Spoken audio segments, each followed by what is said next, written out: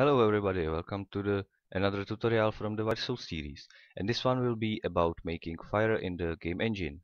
As you can see, I am now looking to the tutorial, official tutorial from Unreal Engine, how to make fire in their engine, uh, just via material settings, and I found a way how to recreate it inside the Blender. So if you want see this source video, I will put link into the description, and I will show you what we are going for, what will be our goal in this tutorial.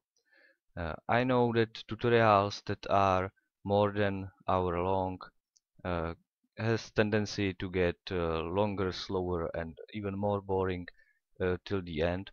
So I decided to split this tutorial because I know it will be long. I split it to like mini series. This first part will be only introduction to showing what is capable of, what is the result. Second part will be actually for the ones who are in hurry, just wants this effect and doesn't really need to know how it works, what is deep inside. So I made this node tree. I will provide you with this blend file. You can download it and just only use it without anything. Uh, and about it will be the next part. It will be just about how to download it, where to save it, how link this material to your own project, and how use it, how to properly set everything up so you will end up with these nice fires.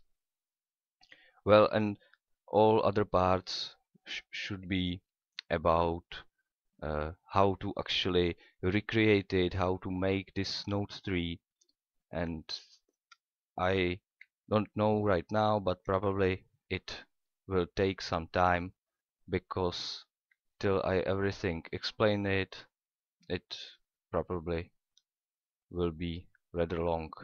But believe me, it's worth it. So I believe that this introduction could actually end. I just only show you uh, how this all work. I don't know why is everything such break right now, but it's usual when I am recording. So we will achieve this kind of fire. The fire effect will be very, uh, or I should say, extremely light for computing power. So you are able to use maybe hundreds in one scene, and it shouldn't really affect your frame rate. Uh, there are no video textures, no scripting, no programming, just setting on material, and even the file itself should be partially procedural generated, so they look pretty much similar, but there shouldn't be two exactly same textures on two different flames.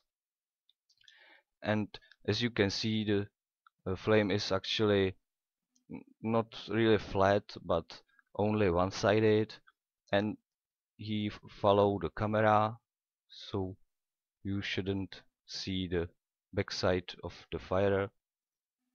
I will show you how to make it too, and how to quickly change just some values. It will be in the next video what value do what, and make, for example, like magician fire or plasma or something, whatever you like, just by changing this node tree and nothing inside, you will have all under instantly under your hands. Well, I think it's enough for introduction, and if you want, go to the other part and see what you can do? Well, let's start it.